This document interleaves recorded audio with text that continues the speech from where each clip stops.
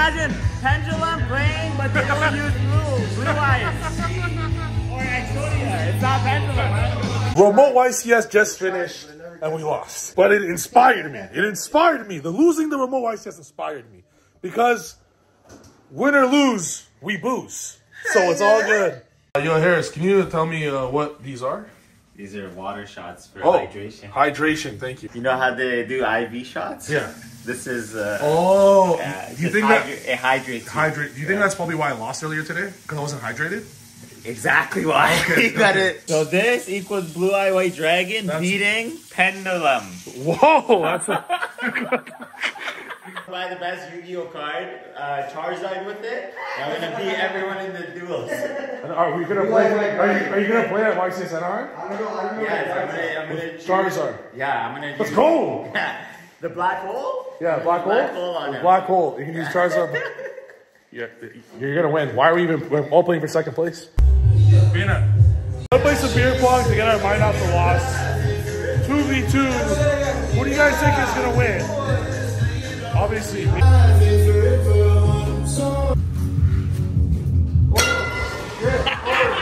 Fuck. Play that game again. I can't believe I lost. I'm so sad that I lost the remote duel, but I'm gonna win Anaheim, so it's all good.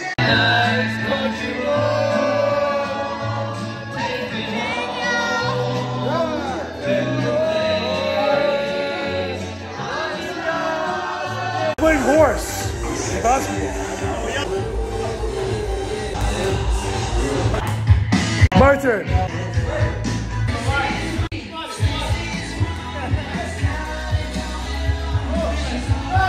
Yeah, one more.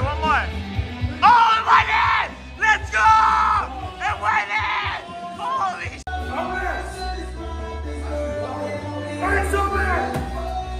What? Where are we gonna get Yu-Gi-Oh cards from? I think Harris will win.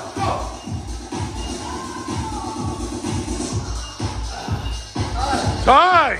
Think about it really hard. What do you want? And then when I think it, don't say it out loud. I want you to say it in your head as I touch your head. Okay. Wait, no, I'm not disbelieving. I'm saying. Okay, slowly open your hand.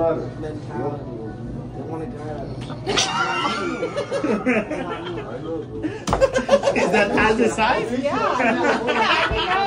How to play 30 hand trap Fiend Smith Bestial to win and destroy your opponents. I want another Locos today with this deck.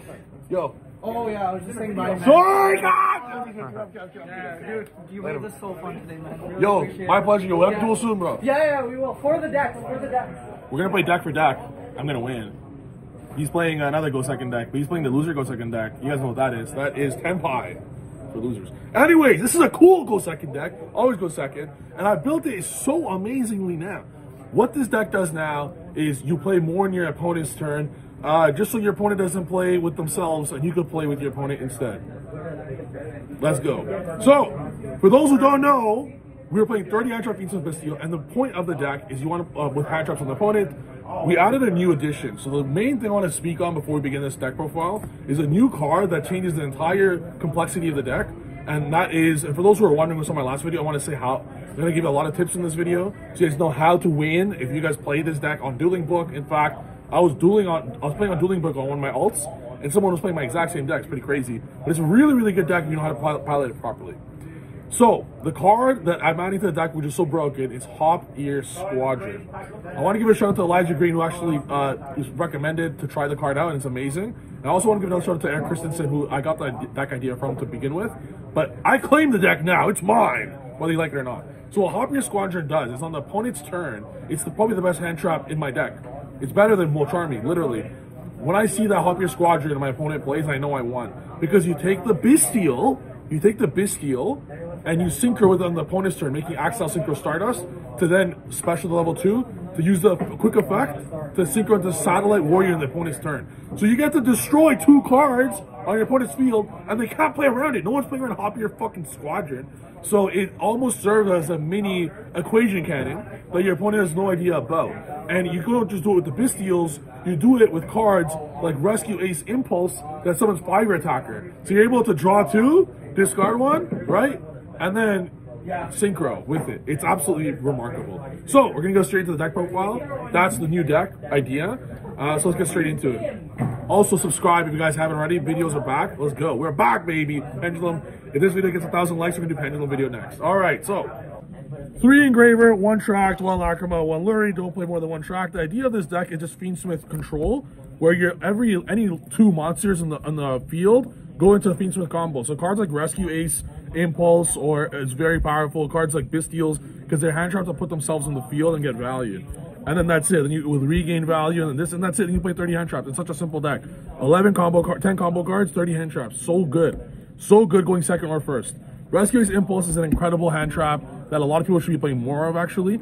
You're able to draw 2 and then discard 1. And then you get a level 6 monster. With Rescue Ace Fire Attacker, it's the other one I play. And it's not like Driver, because you can just summon this and still trigger it. The Fire Attacker, if you hard draw it with this, you can just summon both. It's actually very, very good. So these are the Fire Attacker. And of course, Hop Ear Squadron, which I don't even have right now. I'm going to proxy.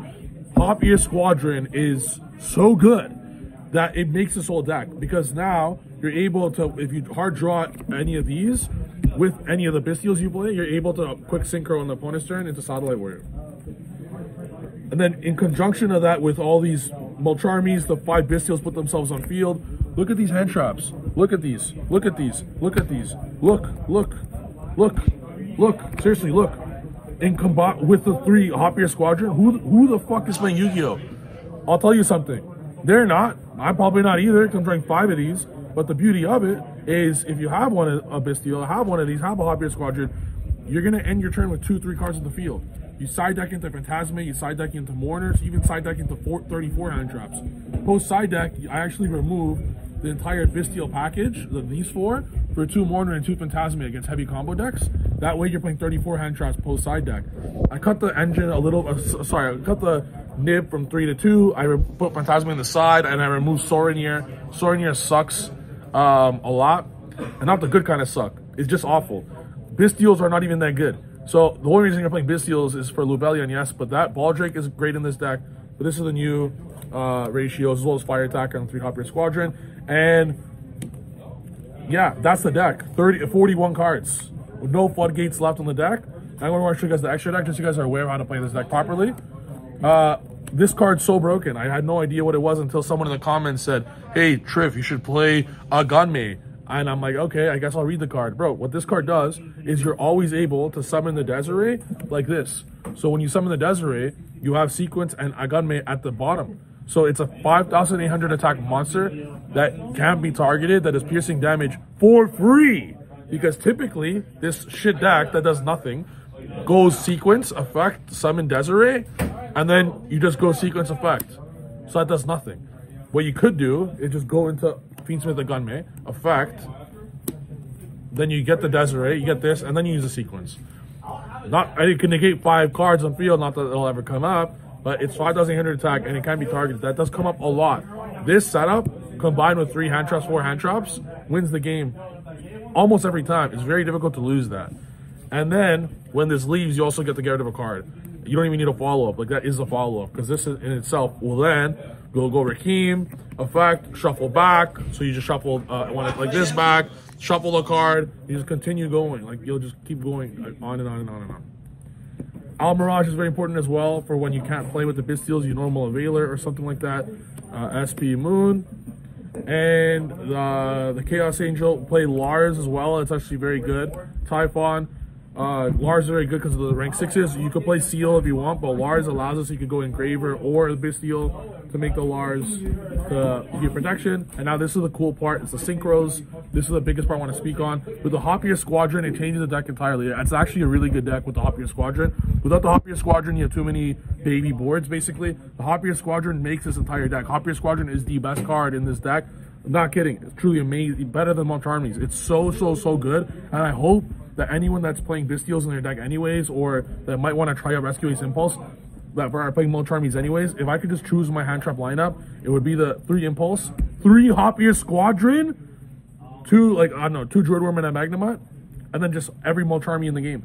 This right here, this is better than Ash, better than Dominus Impulse.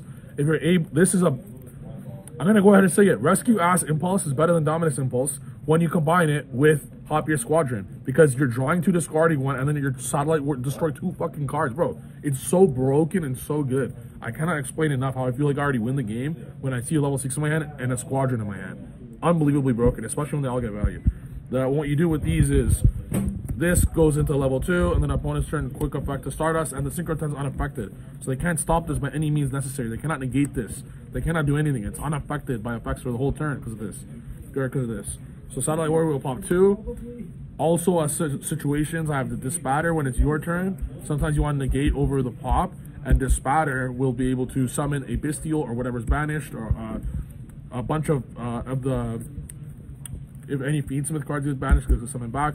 And Croc does come up for weird scenarios where you can normal summon Ash Blossom or Ghost Ogre or Mourner, Poseid, whatever, with one of the level 6s to make this. But also, when you're playing Phantasme and Ear Squadron can make this on the opponent's turn. Then because Phantasme is drawing, you're able to basically get Croc's effect almost for free. So Phantasme in the main is pretty good with this, but I want the main deck to be good versus the loser deck, Tempai. So I don't main deck Phantasme, but it comes up a lot. Guys, it's really, really good. I do think all you guys should try it out, at least on Dueling Book. And if you like it on Dueling Book, play it in real life, because if you play perfectly with the Ear Squadrons and stuff, it actually just doesn't lose. It's very weird. It's not a good deck, it's not a crazy good deck by any means. It's a good deck, but it doesn't summon 35 times a turn like the decks I'm used to. So try it out for your guys' selves if you like it, because it's actually a very good deck. 1 locals again today. I haven't dropped a match yet with this deck, actually. With the Ear Squadron as well, which I played the whole locals with a 10-card extra deck because I don't have Ear Squadron, so I'm playing with the 10-card extra deck. My synchro just stayed there, just for the vibe. They did nothing. But do it. When I play online with Ear Squadron, I clap everyone. But yeah, big shout out to Elijah Green and Eric Christensen, who, Elijah Green convinced me to play Ear, and Eric Christensen had this list once. I saw it online, it was awesome. I wanted to play it. The next decks I'm going to try out are definitely a Pendulum deck for sure. I kind of want to try out Madolche. I think Madolche is actually low-key nice, if done properly with the Vermin stuff cards, whatever the heck those are called. Well, that's it. Dude, you know what? 1 million likes to move to Saga. If this video gets 1 like, I will move to Saga. Yo, bet. Let's go! But if I move to Saga, there'll be a big problem. No one in this locals can beat me. They'll never top. Yeah. Then, and we're going to be fighting for second place. Oh, you're right. They're just going to be fighting for second place. Exactly. You're right. You know, that's not bad. Don't play for second place. Second place is not bad. They can get it's first loser. First loser, exactly. I'm sold. I'm moving to Mississauga. We're going to play on touch every day. Let's go.